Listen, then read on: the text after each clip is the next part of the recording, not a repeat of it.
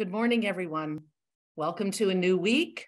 Thank you all for joining us today at the 17th Annual Research Institute Symposium. My name is Dr. Virginia Wright, and I am the Interim Vice President of Research at Holland Bloorview Kids Rehabilitation Hospital.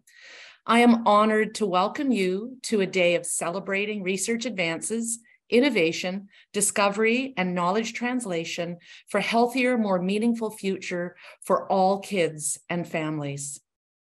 I would like to open today's symposium by inviting everyone to acknowledge this sacred land on which we're privileged to be a small part. We are coming together to create this shared experience and to ground ourselves on this land on which Holland Bloorview Kids Rehabilitation Hospital is situated. This land, which we call Mother Earth, our Earth Mother, is the territory of the Huron-Wendat First Nations, the Seneca, the Mississaugas of the Credit Nation, the Mississauga of Scugog Island First Nation, Haudenosaunee. The Truth and Reconciliation Report and calls to action recommend that all levels of government implement Indigenous rights in the original spirit of the treaties.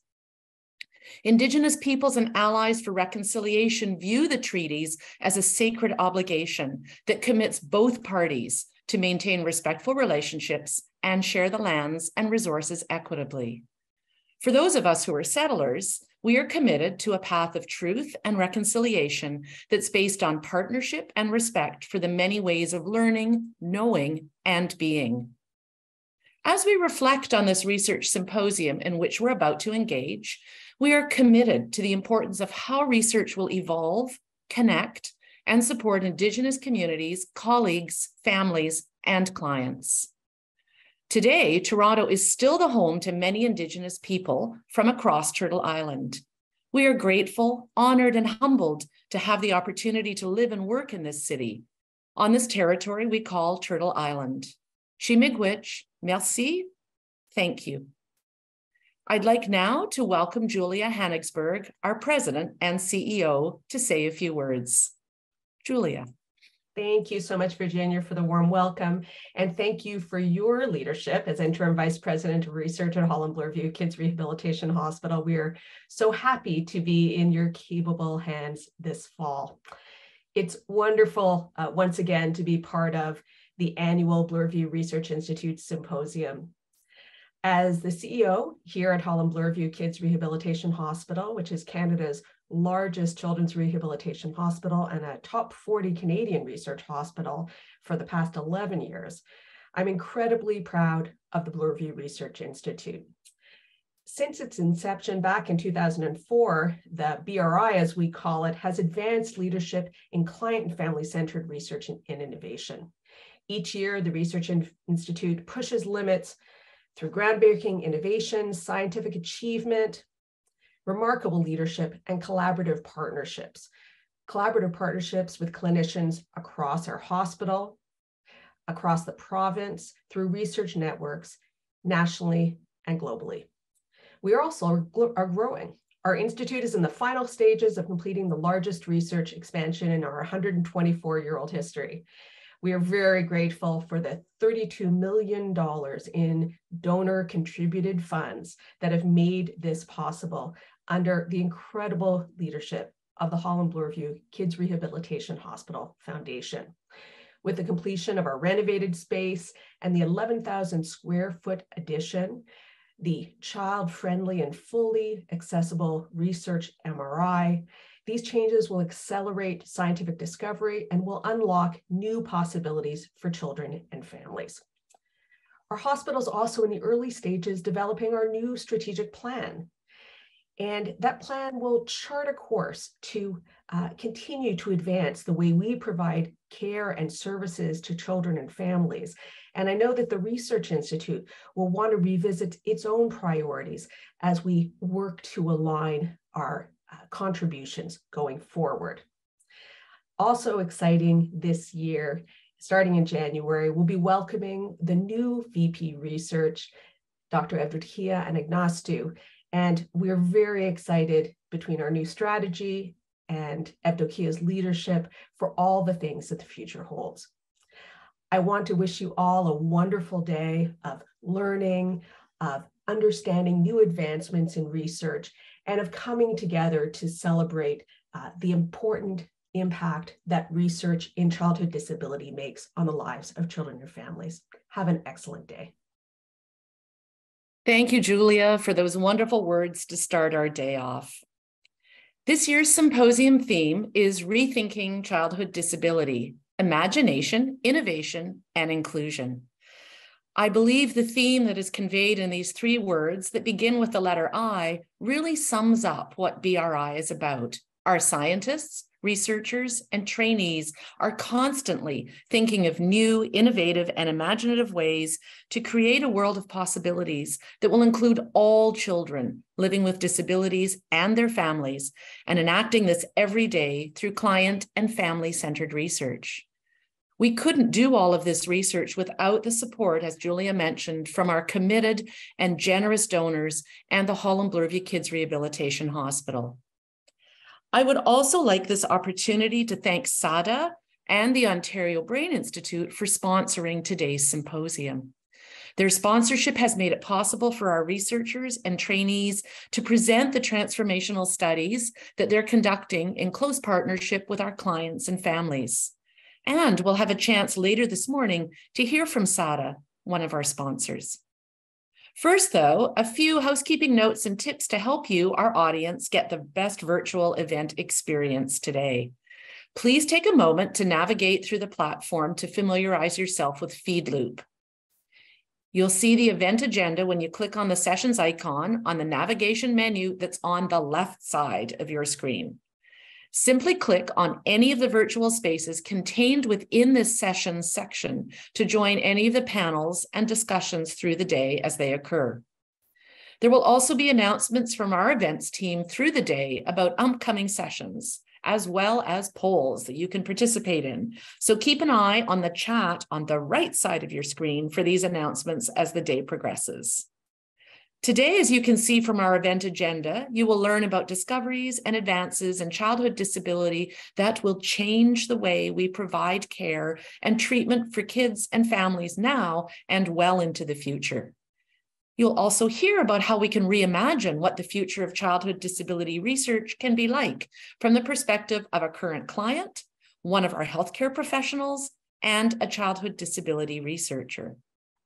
We're also very fortunate to have Dr. Jamie Borisoff join us to deliver our annual Mickey Milner International Professional Keynote this afternoon.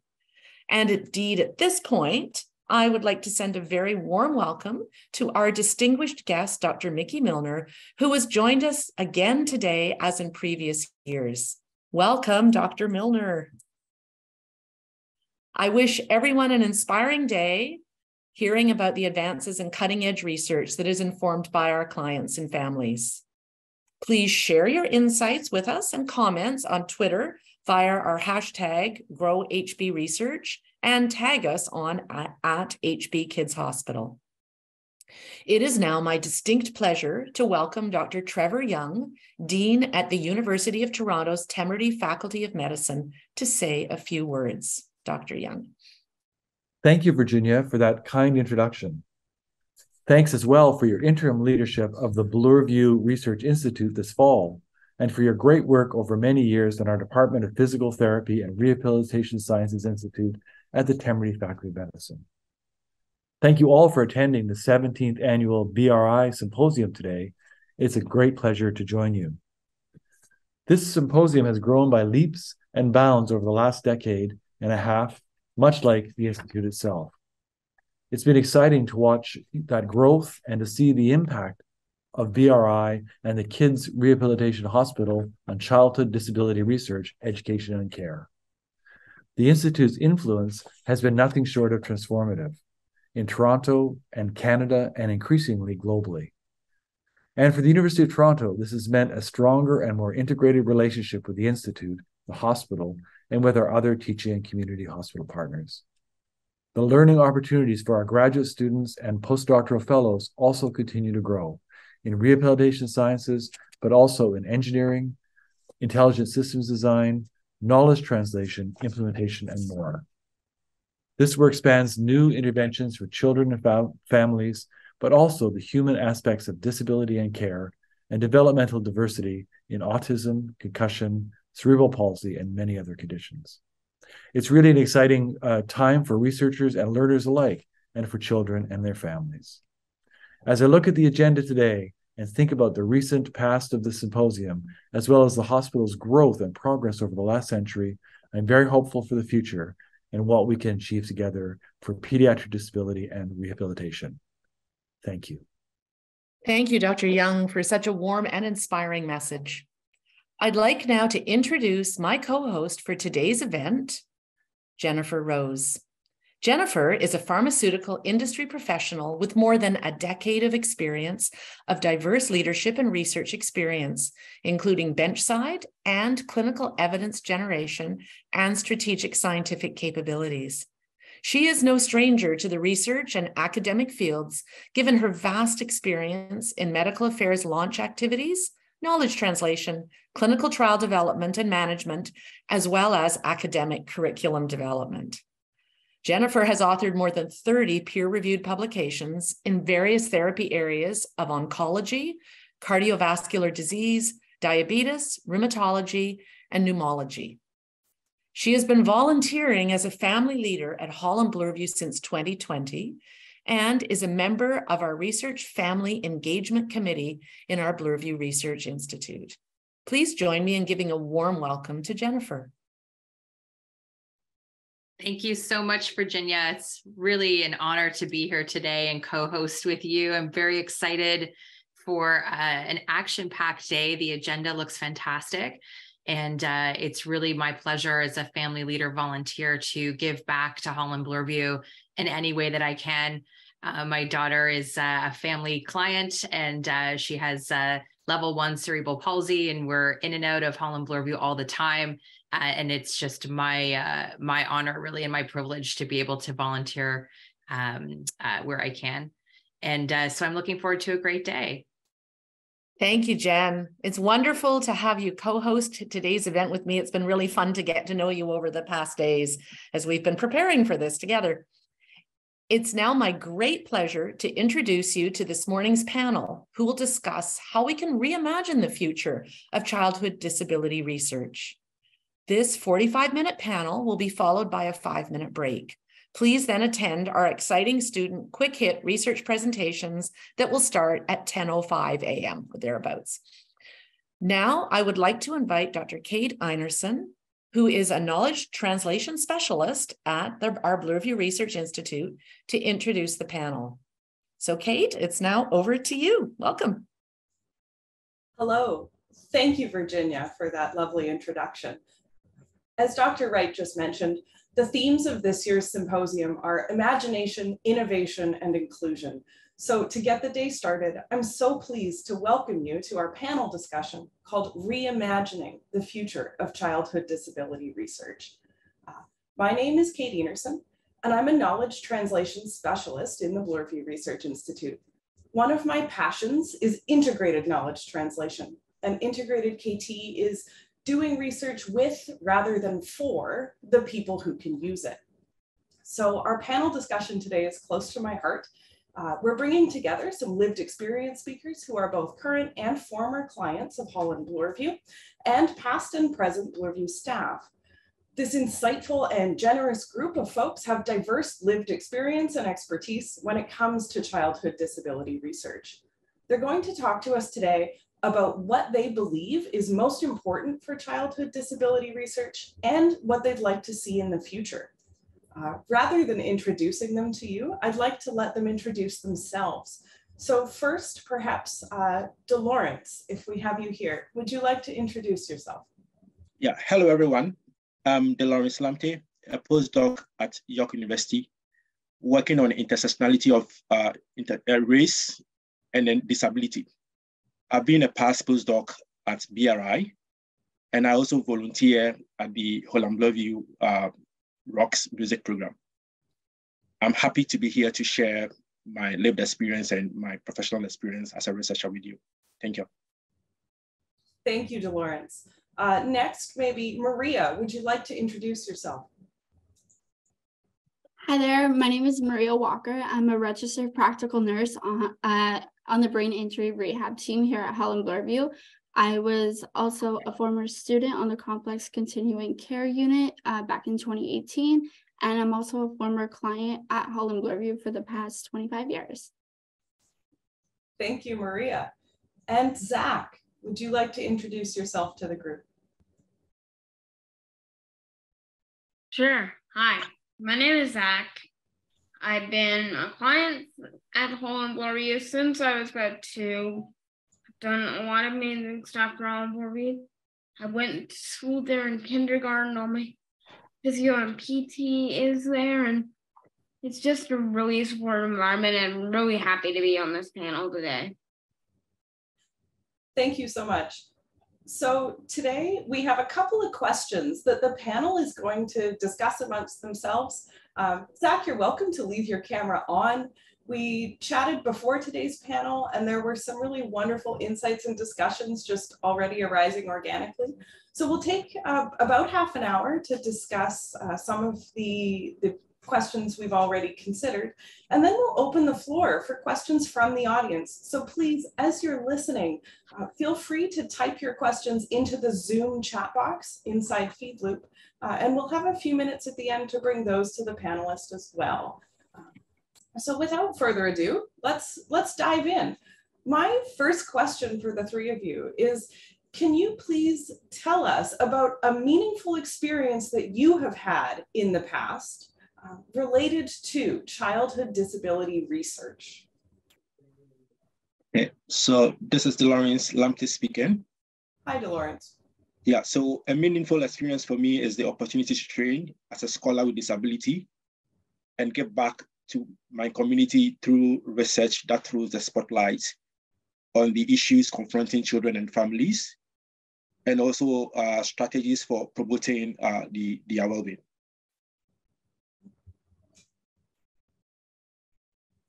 Yeah, thank you. Hello, guys. A meaningful experience for me. I grew up coming to Holland Bloorview, and I participated. I had a limb reconstruction surgery done, and I was a part of different researches, such as the GATE lab here at Holland Bloorview. I relearned how to walk, and that really helped me to where I am today, working on the brain injury rehab team and sharing my stories. All I can think of right now. Feel free to jump back in if you expand on that. Zach, we'll pass the ball to you. Oh, audio. Oh, sorry, that's my bad. Well, a meaningful experience with research for me is just, I mentioned earlier how Holland Bloorview is such a good supportive environment, and one of the really key things I have in research is making sure that research gets to the people who can use it. And that's what I've had here at Holland Bloorview. People like that I know every day there, they get me the research and show me what to do to help me where I am today. And that's supported by the research. So my meaningful experience is more just how everyone's helped me make sure the research gets around to the people who can help with it. Yeah. Sorry, my audio was cut off when I started talking. That's all right. And Delawrence, I see you unmuted again. I know you talked about doing the research. Did you want to pick up on Zach's thread about having research be shared? Yeah, so I was born in the mid-80s. As a person with a disability, I have like hemiplegia that affects my the right side of my body. And living through to like this generation, like looking at how research has like improved the lives, health, and people with disabilities from the mid-80s till now, I can actually appreciate, because I lived in an era where there was little evidence and little research. And now I can appreciate that, well, there has been very good research through technology, health-wise, even some of the barriers that I faced in the mid-80s, early 90s have been reduced drastically. And I'm very happy that through research, a lot of children don't have to face many of the barriers that I faced as a child, with disabilities when I was growing up in the mid-80s throughout the 90s. So I'm very grateful for research. Yeah, thank you. Fantastic. Thank you, DeLawrence. And I think that ties in really nicely, Maria, to what you were saying about the ways that research informed both your care and now your professional life. Do you want to expand on that at all? Yeah, for sure. It's really impacted me in a way because I see clients and family every single day, and I see how it like impacts them moving on to like from being in as an inpatient at Holland Bloorview to transitioning to them to go back home. I see how it like impacts them and how we can, as a nurse or as a healthcare professional, to like include occupational therapists, physiotherapists, to transition them back home and get them to participate in different therapies. For me going back as a client, I remember when I participated in the gait lab to learn how to walk again, to learn how to walk straight. I was also 10 years ago a part of a new research with a Taylor spatial frame, which is an external fixator, and that impacted me greatly because I had no idea what it was going to be like. Sorry, one second. I had no idea what it was going to be like. I was kind of like sad about it, and so I kind of learned more about it as I had the brace on my leg.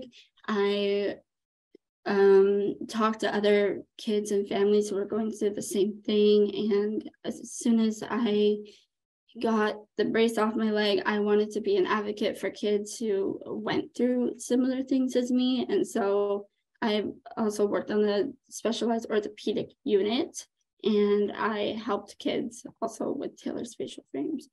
Yeah, so I feel like I've helped a lot of people. Excellent. Maria, I don't think you could have queued up the next question better. So I think I'm going to jump to the second question on our list, which is, can you talk a bit about a time where you might have seen childhood disability research make a difference, either in your personal life or your professional life, maybe in the workplace? So if you've already picked up a thread, feel free to expand or to tell us something about a bit different. Well, yeah, childhood research definitely had a big effect because from when I was little, knowing that there was research there and there was facts there and there was actually a plan to go on and I wasn't just diving into the unknown, that was a big supporter for me for moving forward. And yeah, that's what I'm basically saying, is that knowing that research is there can really help someone along. Right. It's good to know. I like what you said about it's good to know that there are facts. Exactly. You're not just diving into this. There's a floor. There's people who research this. There's a whole realm of people who can help you and support you. Make sure you're not just diving into this unprepared. You actually, if you can get access to the research, you actually know what you're getting into. Okay, so the support that you want and that you need to know that you're not alone. Exactly. Yeah. DeLawrence, that makes me think of what you said about your own experiences in your own childhood. Do you want to pick up on Zach's thought? Yeah, so for me, like I've lived as a personal experience and then from a professional experience too. I think I see research make an impact through advocacy and influencing policies, developing programs and tools to promote the rights, well-being of children and families, as well as develop the potentials of like children and families. So for example, I know many research at Bloorview have highlighted barriers over the years that like children and families are facing, which advocacy groups have taken on board to advocate for groups and telling government or like policymakers that like this is the evidence. And over time, I've seen that like policies have been like changed to kind of support the growth of children with disabilities. And I think that the policy, the advocacy groups needed to be evidence informed. So they needed the evidence to actually prove that well, this is a situation that we need to solve, or this is something that we need that can improve the lives of people with disabilities and also make the society more inclusive for everyone. So I think it's really fantastic to have this evidence informed through research like over the years. Thank you, DeLawrence. So I'm hearing you shift from not just supporting individual children and families, but using evidence to advocate for and to drive systems change to benefit everyone. Excellent. Thank you. Maria, I see you nodding. What are your thoughts?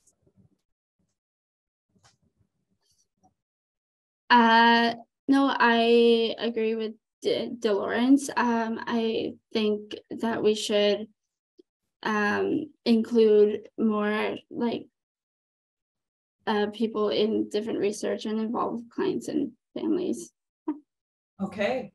So the second part of this question about how you've seen childhood disability research make a difference is, I wonder if anything leaps to mind for you that should be reimagined or that needs to be changed to help research have more of an impact going forward.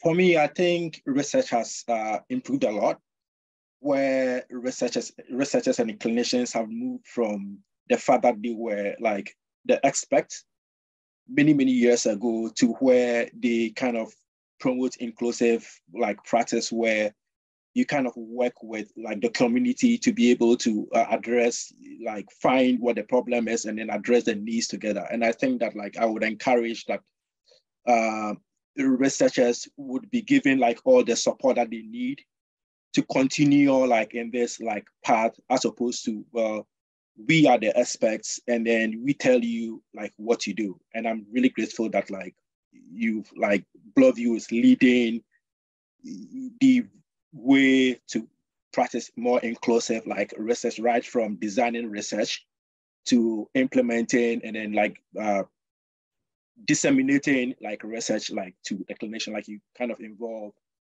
the families and children like throughout, and I'm grateful to be part of this organization.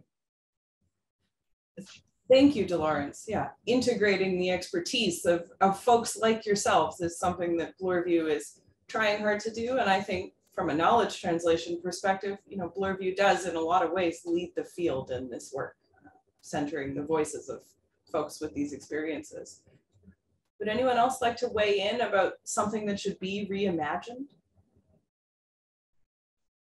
Well, not really reimagined, but this is just me speaking. I think when I went into survey a couple years ago, knowing that there are all those videos about what it would be like and how it would do, really, you know, it really got me prepared for what it would be.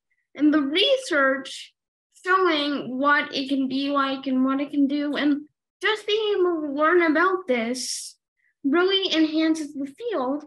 And as you were saying, including clients and families, Dr. DeLawrence, it's more like I really like to see that Bloorview. And I feel like Bloorview is beginning to reimagine not just research, but very, very accessible research. Bloorview already does an awesome job, but I would very much like it, and Bloorview is already doing a great job with this, that research can be inclusive to everyone. I agree with DeLawrence and Zach. I think another thing that could help reimagine the future of disability is yes, as Zach was saying, videos were helping him prepare for surgery, and like other big like researchers he's a part of, or like whether he's learning how to walk again. I think it's also good to include people with like past experiences. So for example, like I said before, myself, I was an advocate for people with external fixators. Feel like we should have more people with those lived experiences to share stories, whether they include them in different hobbies, like different sports, like they can all get together and they could like talk about how this impacted me, what I think you should possibly do, or ways to cope with different procedures that might happen. Okay, so Maria, I'm hearing maybe sharing not just research evidence, but sharing some of that lived expertise. Yeah. Sharing like the lived past experiences, and just like kind of forming like a group, or as I said, any sort of hobby that someone's interested in at Holland Bloorview. Okay, broader supports then. Dolores, I see you're unmuted. Yeah, I think that we could also kind of encourage young people like with disabilities to also get like build their interest in pursuing academia and pursuing research, because I imagine that like they have very good experience, like we all have very good experiences with like in the hospital, and they would want to become like a social worker or an occupational therapy because we have like that kind of good experience. And I think that given the experience that like Bloorview gives like children and families, it would be good if we can support like the children right from a young age to pursue a career in academia and like become a scientist, which I think would be awesome for them to also kind of prepare the way for the future generations to kind of move the center like along nicely in the future. Right. Dolores, that's a fantastic point, that changing research doesn't just mean participating in research or being part of a team, but it could mean being a researcher as well, and shifting, what did you say? Shifting the center. I like that phrase. So you've again done a wonderful job bringing me to the third question in our discussion today. We're sort of jumping off from where we are now. When you imagine the future of childhood disability research and perhaps of the Bloorview Research Institute, what's the most important change you would like to see?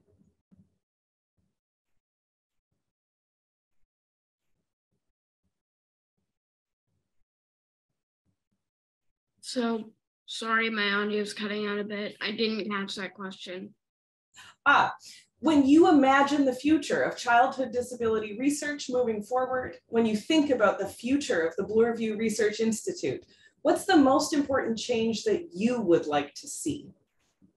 I feel like Lawrence did a really good job when he said this, shifting the center and making sure that it's more about the people going through it and there are more supports for them. And that's one of the changes, like just add more of that and just more support. So it's not a thing, I've been saying the same feed over and over again. Sorry, I sound like a broken record, but it's not a thing that you dive in without knowing what you're doing, but it's a thing that you can be prepared for. Okay, so moving the center to better accommodate for the needs and the interests of people with disabilities. Exactly. Or the people like me are actually supporting it, or just making sure the center is focused where it can help people. Ooh. Multiple people, not just one group. Okay, so making an impact, really making a difference and helping people. Thank you, Zach. Does anyone want to pick up that thread? What's an important change you would like to see, Maria or Dolores?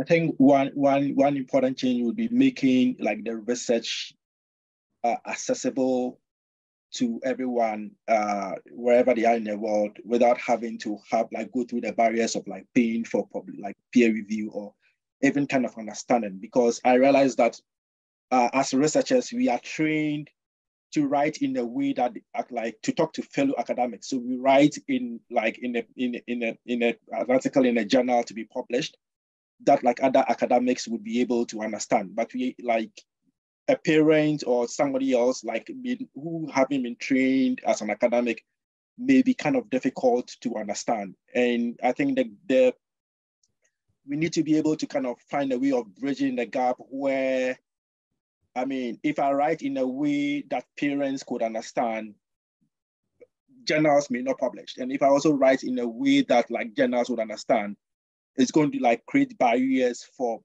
a lot of people who need the knowledge to be able to use it. So I think that if we have a way of making the knowledge that we produce accessible to all without having to kind of write a journal article and then produce another paper for like government or like another institution. I think that if you are able to kind of find a way of writing in a way that everybody will understand, regardless of whether you are like a professor or like you are just a parent, that would help. So DeLawrence, I'm really hearing a thread of conflicting incentives and conflicting audiences. You know, you write academic articles for scholarly audiences that live behind a paywall or perhaps are jargon dense or both. And then you have to do other work that may or may not be acknowledged or credited the same way to get that information to parents or clients or policymakers.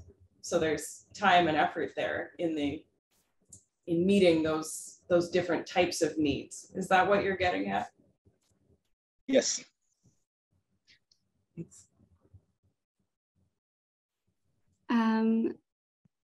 Hi guys, I think what's important also is to ask people with these experiences what they would like, what would help them kind of do better in the future, exceed in the future to get to where they are. So I think researchers should, I mean, it might be hard to ask them all individually, but see what can help them get to where they want to be.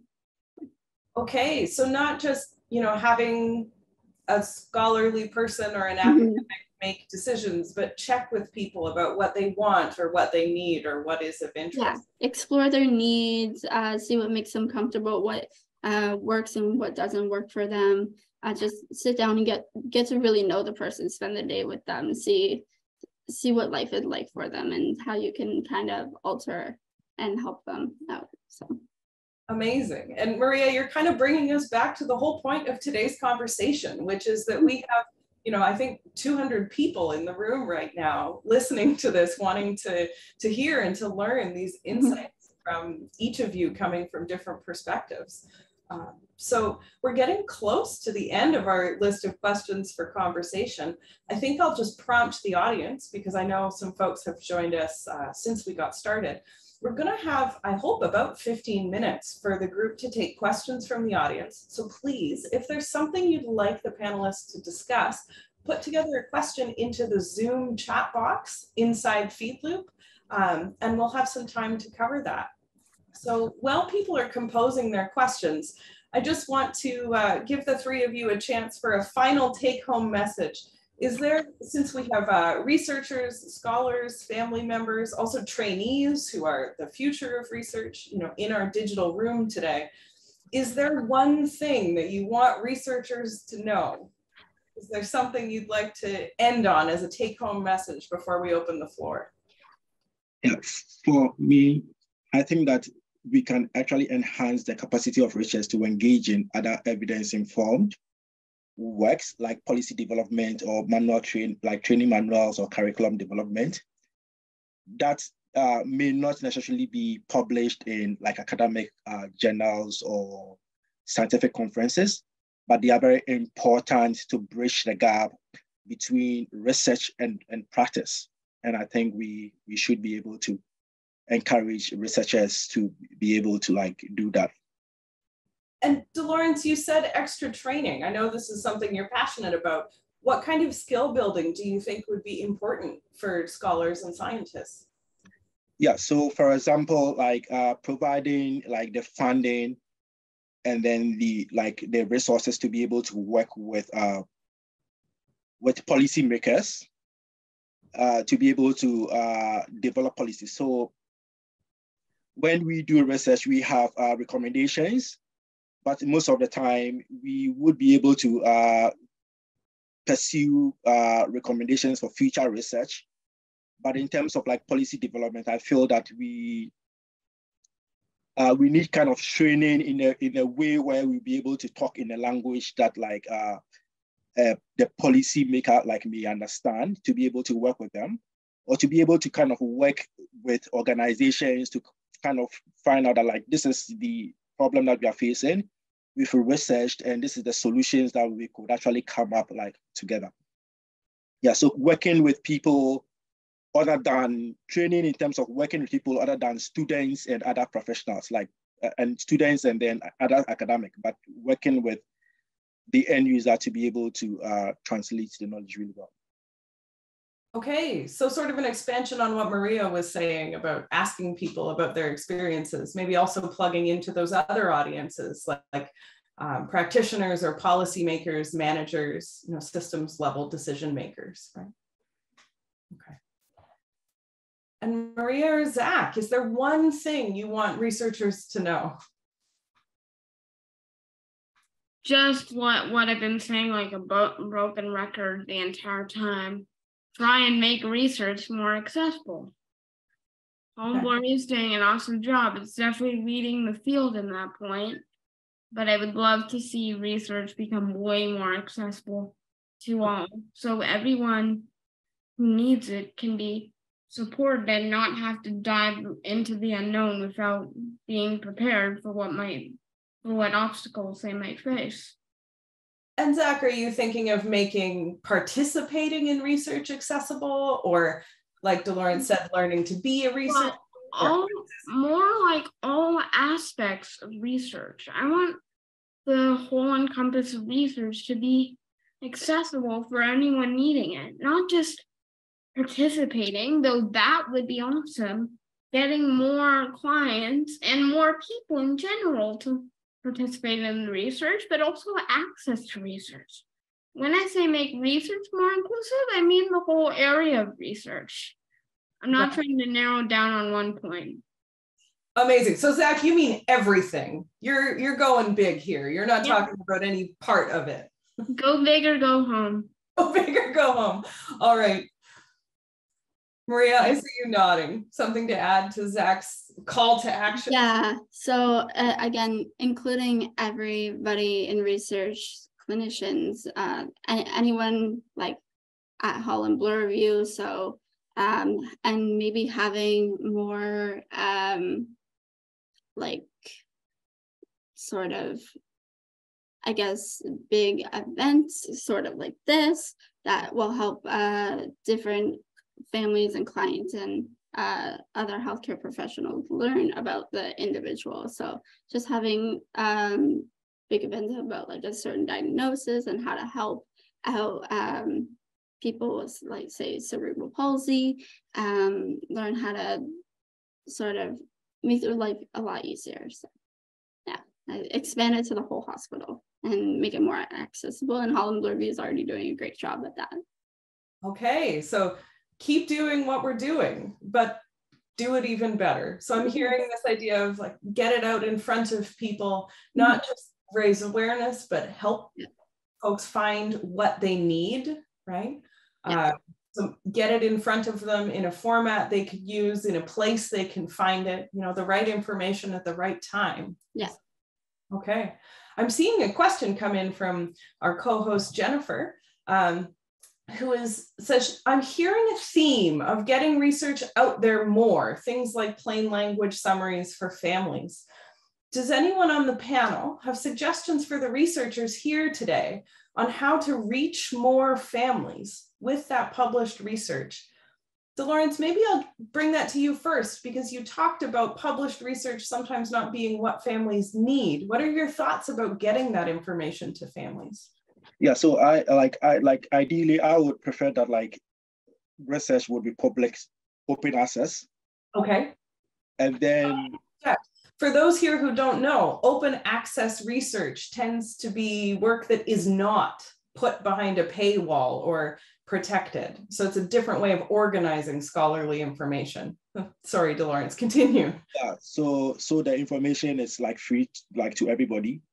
And then we could also provide like a kind of a lay summary, or kind of write in a language where everybody would like understand.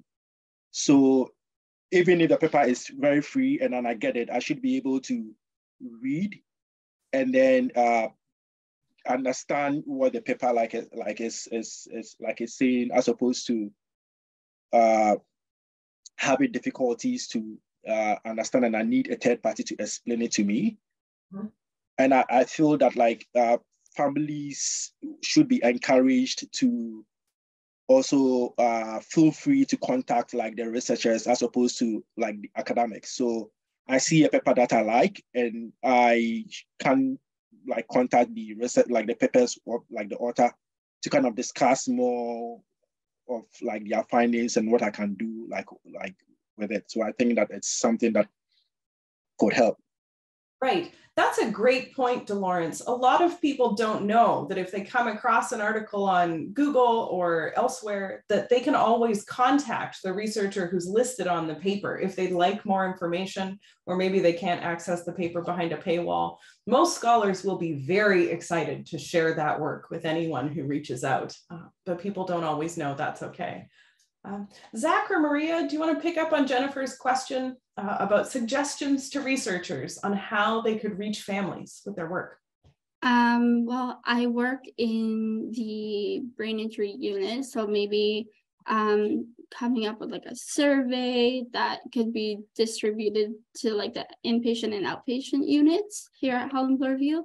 Maybe asking questions like, how do you feel about your child's disability? Are you knowledgeable about it? Is there anything we could do to help? Can be completely anonymous. And they could just fill out a survey, so that way researchers know kind of like what to explore and what to do. Okay, getting a sense of needs and wants. Yeah, so really just going into the inpatient unit, and again, keeping patient confidentiality, just keeping it anonymous and seeing how they could help. And they could go around door to door and ask questions. How's everyone doing today? How are we feeling? Yeah. Right. Checking in on the ground. Checking in. Zach? Yeah, and something I'm also kind of seeing is there might be a lot of online platforms for research, but the thing is, we gotta get those online platforms out there and those sites for research out there so people know where to look. Because a lot of people looking for research don't know about all these wonderful places where all the research is.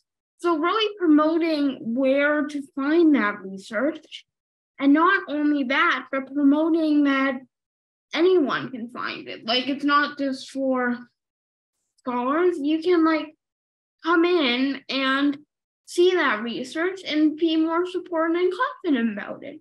Or even make a website like around Holland Bloor View where all that research can be shared in a format where everyone can understand, and then getting that out there and making sure people know where to look. Because a lot of people looking for research, they don't know where to start looking.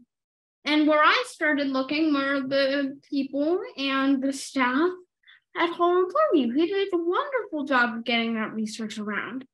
So as long as we know where to look, I think we'll be fine to a lot of it. But I think the main thing I'm trying to say is helping people know where to look. Right, especially if that information already exists, just helping people find it is sometimes the missing link. Exactly. That was the big missing link for me. So I'm thinking it might be the missing link for others. Okay, I wonder if you're right, Zach. The discussion we're having now is making me think, for example, of the Research Unlocked, which are a series of research summaries for families that I know have been designed within BRI and with Evidence to Care. And those are exactly the types of summaries, DeLawrence, that you were describing and that Jennifer has said about plain language, but I think lots of folks don't know those exist. They're great though, so feel free to check them out. We've had another question come in.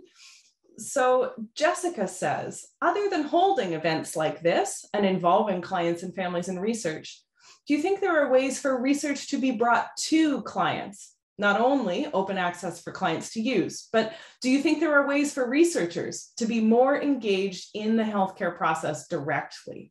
And what would that look like?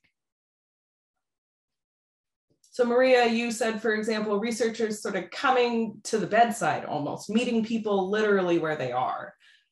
Or participating in their therapies, their PTO, physiotherapy, occupational therapy, and speech therapy sessions, and seeing how these researchers could help the speech language pathologists or physiotherapists kind of like work with these kids to get to the goal they want to be at. Okay.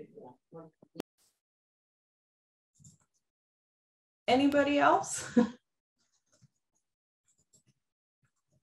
Yeah, I think that is also kind of very important, which Holland Bloorview does really well, to make clients like within the hospital like feel that like I don't necessarily need you for your like for just data, but like you are just part of the you are not just like a participant that I need information to go and do my research, but like you are like I see you as a like an equal like colleague, like co-researcher, that like we are producing the knowledge together. And I think that for a lot of people who may pass through the hospital, like they are like looking for solutions for like either their health or like or something. And I feel that we need to be able to have a program to let them feel that yes, like even though you are a client in the hospital, when it comes to research, we don't see you as a client. We see you as like a co-partner that we could produce the knowledge together, as opposed to you seeing yourself as working like with like a client working with a clinician. But for researchers, I'm not a clinician, but I'm happy to work with you to produce equally to produce knowledge that would benefit like you and everybody else, and including myself. Yeah. Okay, so DeLawrence, I'm hearing both equality and equity in that this is true partnership. It's not just participating in research because a researcher needs data, but having a seat at the table to co-produce alongside the people with the research agenda. Yeah. Yeah, and I think that the hospital would have to have a way of letting the participants be aware that, well, in this case, we are not seeing you as a client, and don't see yourself as a client. Just see yourself as a co-producer of this knowledge, as opposed to you've come to the hospital and a clinician is going to diagnose you and tell you A, B, C, and D. But in this case, I'm not telling you, but we are kind of producing the knowledge together. Excellent. Yeah. Thank you. That true partnership. Zach, anything to add? No, just the fact that I really like what Maria was saying about getting researchers to come to the hospital and talk about this with them, come to where people who need these research are. Because I just think that's a really great idea to get them to come, because a lot of people here don't know about the awesome research site you told me about, and they're all situated right here. So having researchers come around and meet them here would be amazing. That's a really awesome idea. Thanks, Zach. And I hear us almost circling around to last year's symposium theme about breaking down barriers. So I'm mindful of the time. We've got 5 more minutes. Jennifer has sent sort of a last question, and I'd love if you'd think about this as we wrap up for the day. She says, you had a great point that we've talked about earlier about the importance of shifting the research so that the center of support is where it needs to be, so that the research is centered on the needs of clients and families. Does the panel have any suggestions about how research can be designed with this fundamental shift in mind?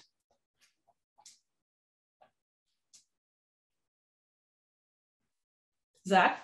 Sorry, I feel like I'm hugging the mic, but I just want to say that my idea would mainly be not only getting it to the clients and to support them to shift the center research to them, but also kind of, I've got the idea, I just don't know how to say it,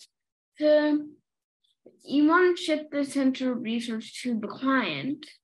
So make the research, make them be able to participate and get to the research. Not only that, but also to kind of like be able to understand what's going on around them. And I really like what Dr. Lamphy said about making it in plain text. And I feel like shifting it so it's not so much a sciencey technological thing, but making it a way that you can understand would be a great way to shift it to a client. Okay, so client-centeredness starts right with how you communicate and what you communicate. Yeah. Exactly. Yeah. DeLawrence? Yeah, and also think that like we like for a lot of researchers, we do a very good job when we are looking for like people participants or people to collaborate with. We will do everything to be able to communicate the research like to kind of understand, for them to understand what we are doing. But then throughout the research, when we get them and then we are on board throughout the research process, like through publishing, like it's kind of very difficult to kind of apply that the same aggressiveness from the beginning at like in the middle and at the end. And I think that we should be able to like go through, like disseminate the knowledge or like involve participants throughout the research, just like when we are like seeking the knowledge, like when we are seeking them to participate, we write in a way that they understand. Right. So I'm hearing you sort of pulling people into the entire research process, not just in the data collection phase, but from start to finish. Yeah. And I think that aligns with a comment that just came in from Lorraine about it's not so much about getting research to families, it's about making the research relevant to their circumstances and allowing them to see real world impact. And I would argue that involving families in the research process is one way of ensuring that research is relevant to the circumstances of clients and families. Because Maria, you already pointed out that if you ask people, they'll tell you what's most important to them, right? And they can do that from day zero. So Maria, anything else? We have 1 minute left before we wrap up. Any comments about centering the needs of clients and families? Again, as I said before, involving everybody in research and care. Yeah. Excellent. Thank you. So with our last minute, I'll just say thanks to the three of you for being so generous today with your time and with your expertise. It's so exciting for me as a person who really cares about these types of partnerships and this research co-production to hear other people talk about the importance of bringing everyone to the table together, to pursuing equitable and meaningful research, to sharing it in a way that makes these impacts in the world. I think everyone on the call today is passionate about having an impact with the work that we do. So thank you ever so much for your time and your enthusiasm. This has been a fantastic way to kick off today's symposium. So thank you kindly. I think Virginia, perhaps we're back over to you. Thank you all so much, Maria, DeLawrence, and Zach, for your incredible depth of sharing with us. And to you, Kate, for your fabulous mediation of this moderation of this panel as well.